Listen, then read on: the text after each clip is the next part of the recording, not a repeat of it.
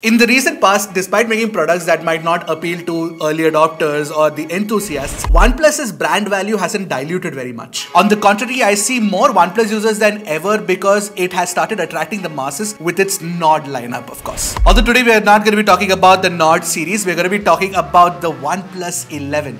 The series that started it all. I've been using the OnePlus 11 for over 2 weeks now on both my Airtel and Jio 5G SIMs, and spoiler alert, I think this phone is going to be a hit in the Indian market. Let me tell you why in my detailed review of the OnePlus 11, where I also compare it against its competitor, the Pixel 7. If you don't know me yet, I'm Ershad, you're watching Trakin Tech English. Let's begin. Now, starting off with the design, the OnePlus 11 looks like a cross between the OnePlus 10 Pro and the OnePlus 7T. When the OnePlus 7T launched with that huge circular module in the center, it had a lot of detractors. And I was probably one of the very few who actually liked that bold design choice. Overall, though, personally, I feel that the design of the OnePlus 7T shows the company's relentless pursuit of perfection and refinement. And I also do like the design of the OnePlus 11. I think this circular camera cutout looks better than the rectangular one that we saw on the OnePlus 10 Pro, and it sort of blends in organically with the whole design of the phone as well. In fact, while I like the color of the Pixel 7, I think that the camera cutout on the OnePlus 11 feels more organic and seamless compared to this, wiser camera cutout on the Pixel 7, which kind of feels disjointed sometimes. And that's just me, that's just my opinion, and opinions are subjective. Your mileage could vary. Which one do you prefer?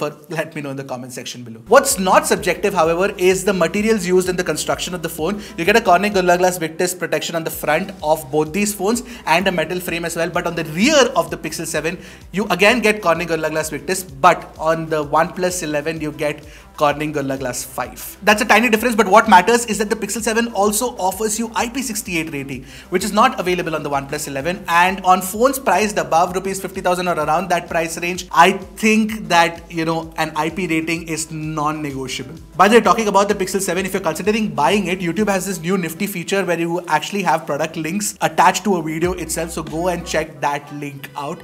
And while you're at it, if you haven't subscribed to our channel yet, do that. It'll be great support for us. Now, the texture on the back glass of the OnePlus 11 is glittery, shimmery, just like the iQOO 11. Therefore, it's also very slippery. But you get a case inside the box, and it is a very good case as well. On the flip side, you don't even get a charging brick inside the box of the Pixel 7, let alone a case. By the way, the OnePlus 11 is of course a bigger phone than the Pixel 7 and therefore heavier too. But surprisingly, the weight difference is not too much. There's just this 8 to 10 gram weight difference between the two. And now come to think of it, for a compact phone, the Pixel 7 is kind of dense and heavy. The fundamental industrial design of both these phones is also definitely different because you get a flat display on the front, whereas you get a curved panel on the OnePlus. So curve on the rear and curve on the front, which then blends into a thin metal frame. Regardless, both feel extremely sturdy with great in-hand feel as well, and they ooze premium. Now there's another win for the Pixel 7, which I definitely must highlight. The Type-C port at the bottom is a USB Type-C 3.2 standard port compared to Type-C 2.0 on the OnePlus, which means you'll have slower data transfer speeds and problems with HDMI streaming as well.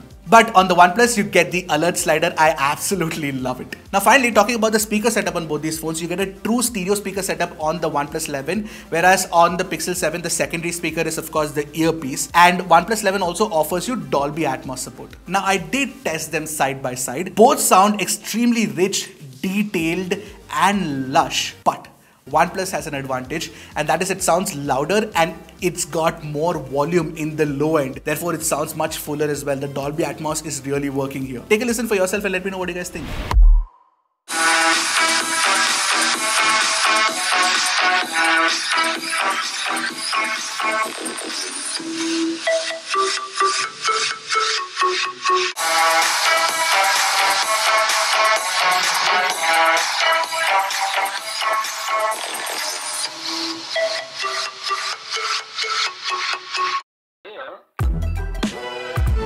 The OnePlus 11 has a 6.7-inch AMOLED panel, which is an LTPO3 panel with 120Hz refresh rate. Now, a lot of people were concerned about the fact that it doesn't have the latest generation LTPO4 panel, but it's not too much of a difference because you still get 1Hz to 120Hz refresh rate, variable refresh rate on the OnePlus 11, which is of course very, very well tuned. On the Pixel 7, you get a smaller 6.3-inch AMOLED display with 90Hz refresh rate as opposed to 120Hz. And of course, there's no crazy variable refresh rate that is possible on the OnePlus 11. So technically, the OnePlus's display is slightly superior compared to the Pixel 7. Now both these displays can also get very, very bright, especially when you're playing HDR content. The Pixel 7 can go up to 1400 nits as opposed to 1300 nits on the OnePlus 11. In regular usage, what I noticed is that the OnePlus 11 gets slightly brighter outdoors compared to the Pixel 7, but then again, the difference is negligible for most people to care about it. And the color calibration of both these displays is very, very good with very low delta E as well, which means that even if you wanted to edit a picture, you can trust it for the colors that is shown on the display, especially in natural or in professional mode. Now the OnePlus 11 also comes with support for Dolby Vision apart from HDR10 Plus, which was only available on Xiaomi phones before this, so OnePlus has also jumped on that bandwagon. But at the time of shooting this review, Netflix didn't offer Dolby Vision support, unfortunately, so I couldn't check out how it actually performed. But OnePlus says that an update is coming soon. Now I did test a 4K HDR video on YouTube on both the OnePlus 11 and the Pixel 7 side by side. The highlight correction, the shadow retention, the HDR performance in general is so good on both these displays. These are top of the line displays that you can get on flagship phones these days. Now there's one distinctive advantage on the OnePlus 11, and that is the touch sampling rate. You get an instant touch sampling rate of 1000 Hertz, and on the Pixel the touch sampling rate goes only up to 180 Hertz. And actually when I was playing games, I could sense that the touch responses were far more responsive and quicker on the OnePlus 11 compared to the Pixel 7. Now since both these phones have an AMOLED panel, you get an in-display fingerprint scanner. OnePlus is definitely faster at unlocking compared to Pixel. The haptic feedback experience that you can get from both these phones is of course top class. In fact, OnePlus's OHaptic even gives you the option to change the slider or the feel of the haptics based on your preference. Alright, let's talk about the cameras. The OnePlus 11's camera setup is pretty impressive. You get a 50 megapixel Sony IMX890 primary sensor, you get a 32 megapixel 2x telephoto camera, and you get a 48 MP ultra wide angle camera as well, and a 16 MP camera on the front. On the Pixel, you get two cameras, which is basically a 50 MP Samsung GN1, a 12 megapixel ultra wide, and a 10.8 MP selfie camera. Now I'll tell you this, if you want a detailed camera comparison, we already have one for you, so go and check that out in the link that pops up right now. But if you don't have the patience for another long video, I have a concise summary for you. So firstly, OnePlus 11's primary camera captures much more finer details compared to the Pixel 7. The Sony IMX890 is just so good. HDR performance is also on par with the Pixel 7. Superb control over the highlights and shadows you can notice on OnePlus and Pixel both. The onboard DOL HDR tech on OnePlus is clearly a winner. But I noticed an issue with warm color cast, which plagued a lot of my OnePlus images, causing color sense consistency issues with the ultra wide and the telephoto. But it is not like the Pixel 7 was spot on with colors either. It often got a few colors wrong. Facial tones are accurately reproduced by the Pixel 7, and OnePlus 11 is generally warmer than usual. But then again, Pixel is the gold standard for facial tones. But the crispness on OnePlus is unparalleled. Now when shooting against a bright background, the OnePlus HDR tends to add a lot more bloom around the face, making the image look slightly artificial. Now, the major improvement in OnePlus 11's algorithm is the portrait mode, where you can clearly see better edge detection and depth mapping compared to the Pixel 7. In low light, Pixel 7 and OnePlus 11 expose the scene naturally with their respective night modes, but Pixel 7's images are cleaner with lower noise, and OnePlus 7 is undoubtedly sharper, offers better control over the colors, where Pixel adds a red cast, which is kind of difficult to fix in post. And the OnePlus has better control over brighter sources of light as well, basically better HDR in low light too. Talking about ultra wides, it is sharper on the Pixel. I have a theory that Google has been optimizing the 12 megapixel camera for so long and so well, therefore it is performing really well. And the color sense consistency of course is better on the Pixel. It's actually a gold standard too. But OnePlus's sharpness in HDR pictures with the ultra wide is better, and the low light is also slightly better compared to the Pixel 7. Moreover, OnePlus also offers autofocus with the ultra wide that lets you shoot really nice close-up macros. Pixel 7 doesn't offer that. Now since you get a proper telephoto with the OnePlus 11, it is better than the 2x Super S zoom on the Pixel 7. My only grouse is that it should have at least been 3x, but we shall take what we get. By the way, OnePlus doesn't use the telephoto camera in low light. When it detects the surrounding as dark, it uses a 2x crop from the primary camera, which is still sharper than the Pixel, but I thought I'd let you know. Pixel 7's selfies are definitely better looking than those of the OnePlus 11's, no doubt there. Finally, when it comes to video recording, I think Pixel 7 does have an edge, but it is only a slight edge. The OnePlus 11 offers decent video recording in daylight. In low light video recording, both are equally good or bad depending on how you look at it. I saw focus hunting issues aplenty on Pixel, but OnePlus had more noise but brighter footage. In ultra wide angle video, despite the fact that Pixel can do 4K 60 FPS, I actually preferred the 4K 30 FPS video quality of OnePlus because you get a wider field of view and the footage is not as warm as Pixel. It it looks very good. But in selfie camera video recording, there is no doubt that the Pixel 7 wins. This is because you get higher quality 4K 60 FPS video recording as opposed to 1080p 30 FPS on the OnePlus, which is a letdown. Overall, there were many high points while shooting with the OnePlus that it made me forget some of the lows. And in isolation, the OnePlus 11 is definitely a good camera, but the Pixel 7 is more consistent when it comes to shooting pictures. Although it's not like the Pixel 7 doesn't have its own share of flaws. If you want a sharp shooter with a lot of features, OnePlus is the way to go. If you want a more consistent shooter, Pixel is the way to go. Alright, let's talk about performance now. OnePlus 11 has a standard Android 11 flagship template for 2023, Snapdragon 8 Gen 2, UFS 4.0 storage and LPDDR5X RAM. The OnePlus 11 is available in two variants in India, 8 128GB and 16 256GB, which is the one we tested. The 8 128GB is available only with UFS 3.1 storage. That's something that you have to keep in mind. If you're wondering what's the great thing about UFS 4.0 storage, well, it's almost twice as faster than UFS 3.1 storage at read-write speeds. And this is definitely very useful, especially when you want to open apps, close apps, all of those things for sure, but also in camera performance because the read out speeds will be much faster.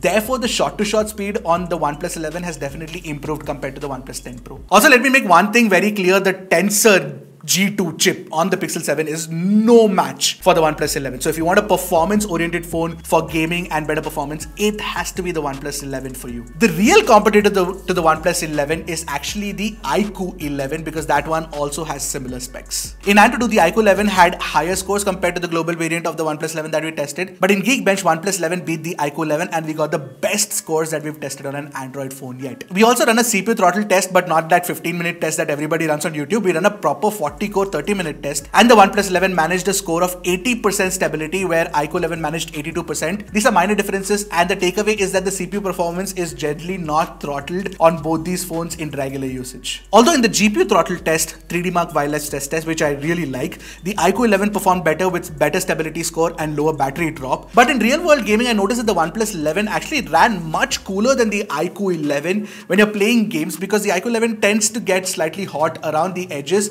after 30 minutes of Apex Legends, which didn't happen on the OnePlus 11. This could also be because of the cooling chamber tech that you have inside these phones today. Overall, both these phones are good for gaming, but iQOO has a slight edge with that flat display and of course the extra gestures that you get with it, which sort of enhances gaming. And of course, you get that V2 chip for frame rate interpolation in games, which could come in handy as well. Like I mentioned, both these phones are great for gaming, and I've been playing a lot of Apex Legends on these, Snapdragon 8 Gen 2 phones, and my gameplay has genuinely become much better. Now, another thing I noticed in regular usage is that the OnePlus 11 generally offers better RAM management compared to the iQOO 11. By the way, OnePlus now offers a new TUV Rhineland 48-month, fluency rating, which means that the phone will run for 4 years without actually dropping in performance levels, which is very, very good to know. Now, you must have noticed that the iQOO 11 generally offers slightly better numbers when it comes to benchmark performance, but I really love the way OnePlus has tuned the Snapdragon 8 Gen 2 because it balances for battery life as well, and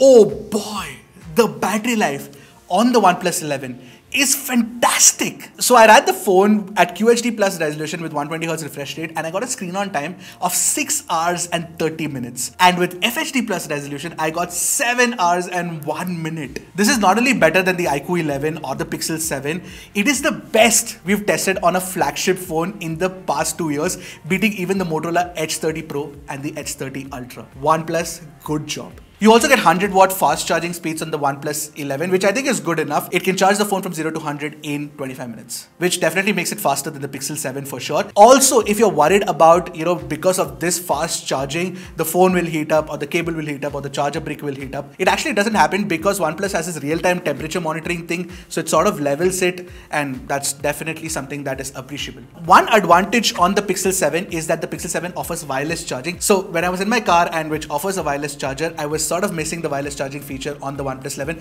but otherwise I don't care for wireless charging too much. Now, talking about network performance, I got great 5G performance on the OnePlus 11 with speeds going upwards of 1 Gbps on Jio. And of course, call quality is fantastic too. No complaints whatsoever. The one reason I'm genuinely happy with the OnePlus 11 is because Oxygen OS 13 is actually really good now. It's built on top of Android 13, of course, and it adds a whole bunch of features that I feel enhance user experience. Before I talk about that, let me also remind you that OnePlus now offers 4 years of software updates and 5 years of security updates on the OnePlus 11. Currently, this phone is running the December security patch, whereas Pixel is actually running the January security patch. Also, one more thing I must highlight on the OnePlus 11 is that there are zero unwanted pre-installed apps. The experience is very premium flagship. Also, in my time with the phone, I faced no bugs whatsoever. Pixel 7 owners have been complaining about a lot of bugs that they have been facing on their phones. So bug-free experience is also very, very good. Now, talking about the features, I genuinely like that new clipboard feature. So whenever you copy something, there's a clipboard that comes up and then you can go and edit it from there itself. Additionally, in the always-on display, you get Spotify integration and live delivery information integration as well, which is definitely useful. This is just me scratching the surface with respect to the features that are available on Oxygen OS 13. You've got the great Zen mode and the customization features. There are a lot of cool features that are available. Let's not forget even stock Android's features. Like one of the things that I really like now with Android 13 is that new visual indication for music playback when you slide down the notification slider. That also looks very, very good. Alright, the OnePlus 11 is an impressive update over the OnePlus 10 Pro. It is a proper comeback to form for the brand, and I'm convinced that even some of the disappointed users that might have left the brand behind would come back and be appreciative of the OnePlus 11. Compared to the Pixel 7, I'd say the OnePlus 11 offers better battery life, better performance, better 5G performance, better quality speakers, and of course a bug-free software experience too. Even the display on the OnePlus 11 is superior when it comes to the tech that is generally available with the variable refresh rate, Dolby Vision, all of that. The Pixel 7's only advantage I would say is that it has slightly more reliable cameras. That's about it. So between these two, if anybody were to ask me, Ershad, which phone should I buy? I'd say the OnePlus 11 is the pick for you. Only if OnePlus would have given us IP rating and 4K video recording from the front camera. And thank you OnePlus for listening to all our feedback and improving and of course making a phone like the OnePlus 11. Now keep that momentum going. Well, what do you guys think of the OnePlus 11? Do you like it? Do you not like it? Let me know in the comment section below. I'll see you guys in the next one. Until next time, keep tracking and stay safe.